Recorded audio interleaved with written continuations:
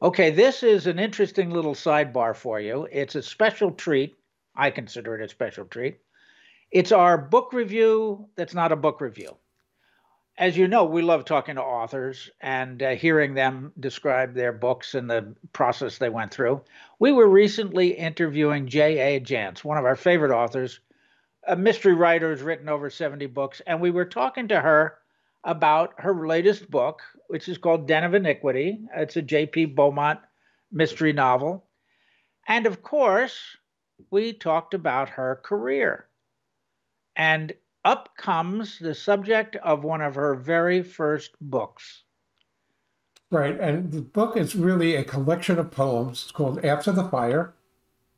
And it was written during the first 10 years or so, or whatever, of a first marriage, which was was not a very happy situation. And her husband wouldn't let her write. He forbade her from writing.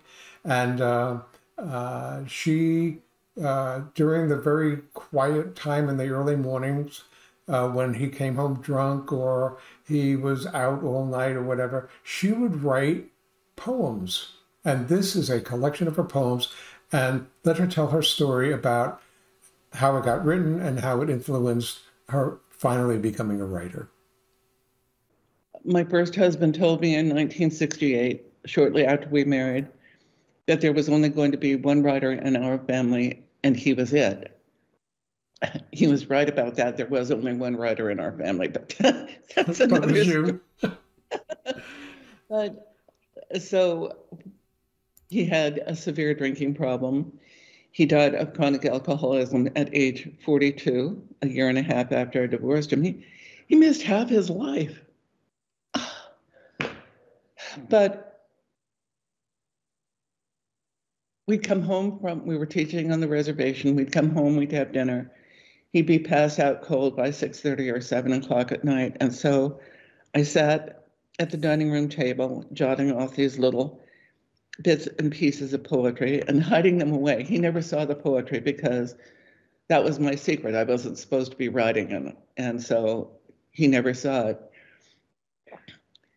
And I started writing those poems in the late 60s and continued writing them off and on through the 70s. And after he died, I had to go to the strong box to get out the documents you have to present when someone dies: birth certificates, marriage certificate, divorce decree, all of those things. And I found the poetry and I read through it. And it was like seeing my life in instant replay over those 20, 25 years. Because when I started writing those poems, the creative part of me already understood that our marriage was doomed, that the relationship was doomed. But it was another 13 years before the conscious part of me caught up with what the creative part of me already understood. So that book is about that journey. And I was writing those poems while I was in the trenches, while we were dealing with his drinking, when I brought my baby home from the hospital. We spent 5 days going through DTs because he'd gone on a bender the whole time I was in the hospital. So those poems are really right there. And the title poem of After the Fire goes like this: I have touched the fire. It burned me, but I knew I lived. It seared me, but it made me whole. He called me. I went gladly, though I saw the rocks, fell laughing through the singeing air. I have known the fire. I'll live with nothing rather than with less. The flame is out. There's nothing left but ash. And my whole writing career, my whole mystery writing career came about after living through that initial fire. And so if you're in an addictive relationship of some kind, it's very isolating. Other people don't want to be around it because it's messy and they don't want to be involved. And the same thing happens if you have a cancer diagnosis in your family.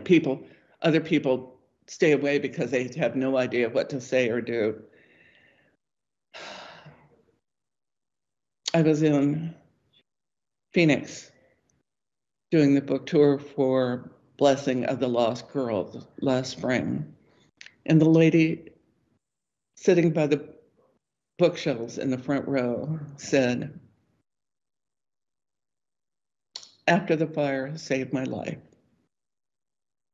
Everything that happened in our family was a secret. And then I read After the Fire and I realized I didn't have to keep those secrets anymore." So After the Fire is a really important book. In Chehalis, a woman had me sign After the Fire for her to give to her daughter, who's in exactly that kind of a relationship right now. And it's a third-party referral because it's not advice coming to her from her mother. It's advice coming to her from someone who has lived the same experience. For more on Celebrating Act Two, visit our webpage, follow us on Facebook, subscribe to us on YouTube, and tell your friends. Celebrating Act Two is the user manual for the second half of your life.